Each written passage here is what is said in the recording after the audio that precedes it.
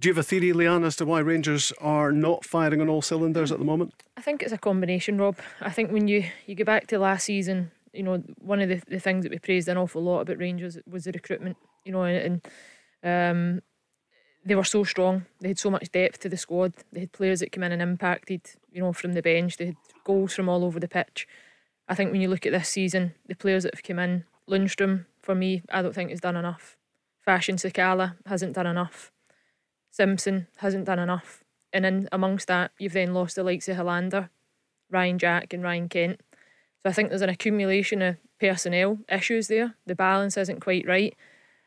And into the bargain, you've got another season that teams have had an opportunity to find a game plan to go up against Rangers, to nullify their threats.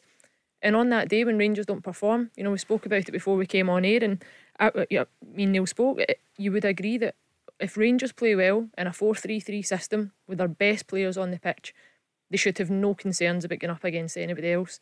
But if you have 3 or 4 players in amongst that system that don't play well, if you chop and change the personnel, i.e.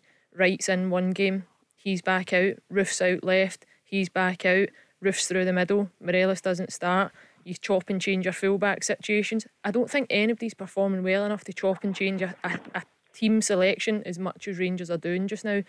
And then amongst that, you've got pressure, you've got supporters in the grounds, you've got an atmosphere that can go from elation to frustration in the matter of seconds at Ibrox. I don't think that dressing room just now is well equipped enough to deal with all of that collectively. And I think you agree, don't you, Neil, with that lack of continuity is a big issue this season. Yeah, definitely. I just agree. I definitely agree with what Leanne was saying there. And obviously, speaking, before we came on air, I think definitely Hollander's a huge miss. Obviously, Jack and Kent as well. 3 very consistent players of last season.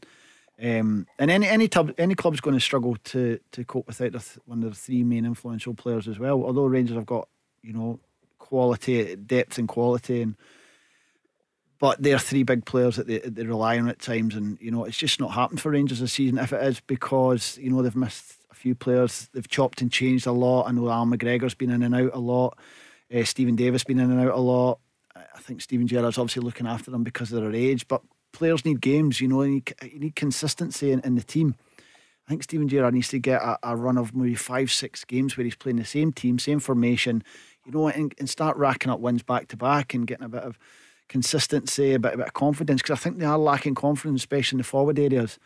I was at the game last night, and I've watched quite a lot of Rangers. I've been at quite a lot of Rangers games this season, and just they're lacking that little bit of quality in the wider areas and in front of goals.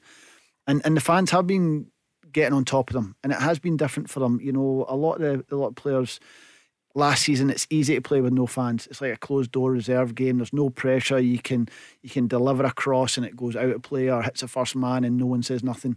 Whereas now the Rangers fans are starting to get annoyed with it. They're starting to get irritated, and they're letting the players know about it. And a lot of players can't handle that. Playing for Celtic and Rangers is really, really tough, especially when things aren't going as well as they should be. And this is new at the moment for them because of the grounds have been empty for so long. But there's a lot of players in both Celtic and Rangers that won't have experience playing in front of 50,000. That pressure, that expectancy. It's tough.